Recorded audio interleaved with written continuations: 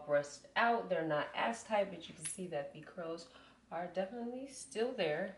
I would say this hair touches like my little butt. Guys, so this is pretty much what the wig looks like now that I've kind of brushed out the curls a little bit and got it to my liking. So as you already know from the name and the title, this is the Trissa wig. It is by Sensational. This is a part of their Empress lace wig collection.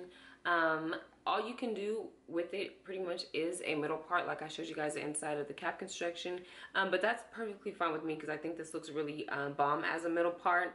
But it has a deep middle part. The part goes like until back here, so that's plenty of parting space that you can see. At least it doesn't stop like 3 inches or something, because that's kind of annoying when wigs have like teeny tiny parting space. But yeah, these curls on this unit are just absolutely to die for. They are just so bouncy and voluminous, and just I'm just all here for it. I will have how much I paid for this wig either on the screen or in the description box. This is definitely one of the most or one of the more affordable wigs if you're in the neighborhood shopping for a new wig. It does have combs in it. I always cut my combs out. I never use them. I feel like they just kind of pull on your hair. I don't think that anyone would need to use them. I would say that this is big head friendly as well. I just left it on what the adjustable straps were already set on. I didn't go in and make them bigger or tighter or looser. I just left it on, and it fits pretty snug. Like, it's not going anywhere or anything like that. You could totally customize this if you wanted to and add like pull out some baby hairs, but I'm just gonna kind of leave it as is. I might go in and do that like later or something, but for right now I'm pretty satisfied with how it looks on its own.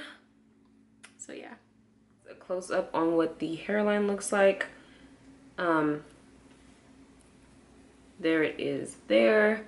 Looks pretty darn good. It's nice and full. Like I said, you could go in and take out some baby hairs if you wanted to just customize it and make it your own even more, but I'm just going to kind of leave it alone. I did go ahead and get this hair in a 1B as well. I'm not sure if I mentioned that or not, and I did get this wig from Wigtypes.com. I tend to order all my wigs from Wigtypes.com if I'm going to get a synthetic wig. The shipping, it takes a week. Unfortunately, but that's just what it is. I don't know about the other wig companies. All I can speak for is Wigtypes, but the shipping did take about a week, exactly 5 days to be exact, for that. And it came packaged real nicely and all that stuff. Of course, it comes with like a hairnet, and you have to cut the lace off, which is really easy, really simple. So yeah, that's pretty much it. I'm just like so in love with this wig, you guys. Have like one thing that I can say about this wig, because it kind of is like a longer length wig, you probably can expect to get a little bit of tangling maybe from the nape area once this wig starts to wear out and get old. But for right now, I haven't really experienced any tangling. I'm able to just run my fingers through it with no problem, and all that good stuff. And that it might just be a personal preference, but there's some people that might want to flatten this out because there's like a lot of volume up here at the top, if you guys can tell. So it just might be your personal preference to have it big and bouncy like this, or if not, you can definitely go in and take a what is it called, a wand curler or the curling iron, and then just flatten this out to get it how you want it to be. But I'm perfectly fine with how it is looking at the top.